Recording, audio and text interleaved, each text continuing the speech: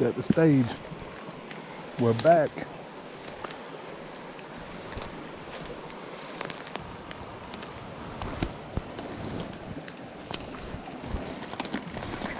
It's another steep drop down here. I tell you, man, it don't never look like it on when I'm watching this back on camera like it does in person. That's one thing this camera.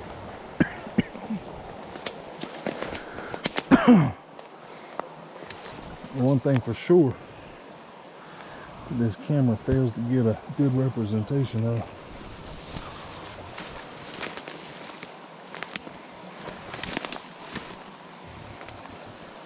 Getting a late start here today. It's about 7 o'clock. I think I beat it by just a hair. Oh boy, look at that locust to grab onto there. Ooh, look at the thorns on that locust tree.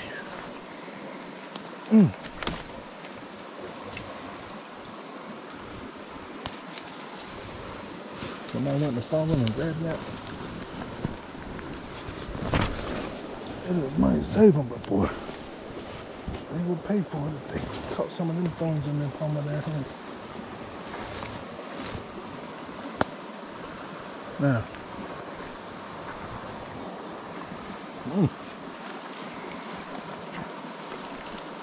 I still have amongst it. Looks like I don't have no thorns right here all the way on the end, thank goodness. They ain't too far down there though. They're on the branch.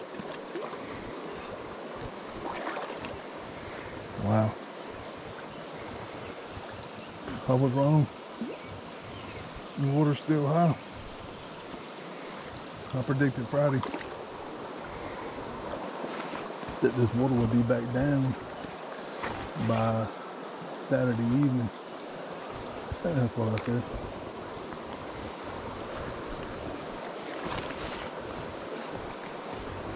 You know, if it didn't rain anymore.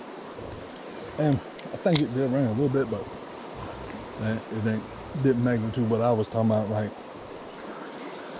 that would actually make it stay up. I thought it was gonna have to rain more. I mean, I don't think the rain, the little bit that it rained, I don't think it had anything to do with it really didn't have nothing to do with it, to tell you the truth, with what the fact that it's still high is just that we got so much rain this week is the reason why this water's still up.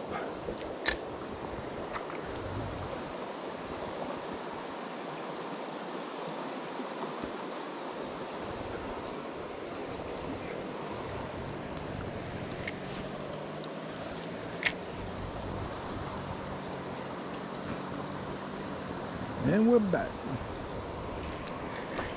Wow, 3 days in a row, man. That's a first for this season. That is a first. But that's it. Not for my lifetime. And so I fished right in here yesterday. Pretty rainbow. Come here, buddy. Uh-oh. Uh-oh, you got me in the tree here. Whew. Can't get my net. He's doing whatever he wants to with me, y'all. It's a comedy. I can't get my net for real. My net's gone. It must be falling off on me.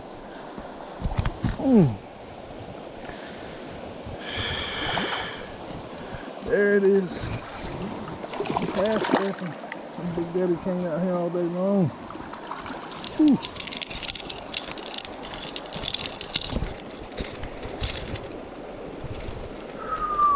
Ooh, he stuck that hook in me. Well, he didn't want no. He didn't want it. That hook's come out of me. I can't win in my finger and then went in the net. Went all the way through here. All right. That's a good start there, see? And right through it, look at how he was hooked. Right in the top of his lip, but ooh, just by a thread, man. I mean, I could pull that out. Look, it fell out. Look at that pretty boat. Oh yeah. That's what I'm talking about. Now that's what I'm talking about to start him off right there. I'm glad I came here. I started to walk up to where I finished up yesterday. But the fact is, and this might be the fish that I missed. I missed the fish. I'm pretty sure it was a rainbow or a brook trout. That's probably that same fish. Because he was just in the hole just above here, and that's the reason why I came back. Because in fact, what happened was, if you watched the video from yesterday, this actually, as of right now, it's not posted yet, but I will get it posted. What happened was he broke my line.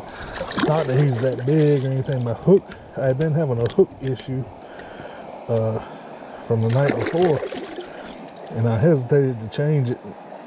It cost me a fish yesterday. I think I might have just got it back though.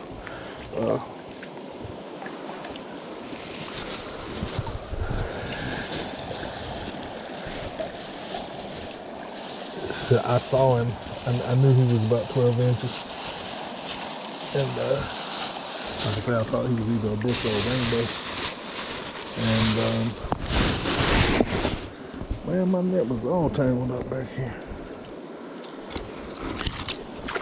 It's not a good way to be. This krill, I'll tell you, man, my hat between this I don't understand it. I mean, an adjustment needs to be made, kind of, between this magnet on this net, this krill, and my hat, which has got a line.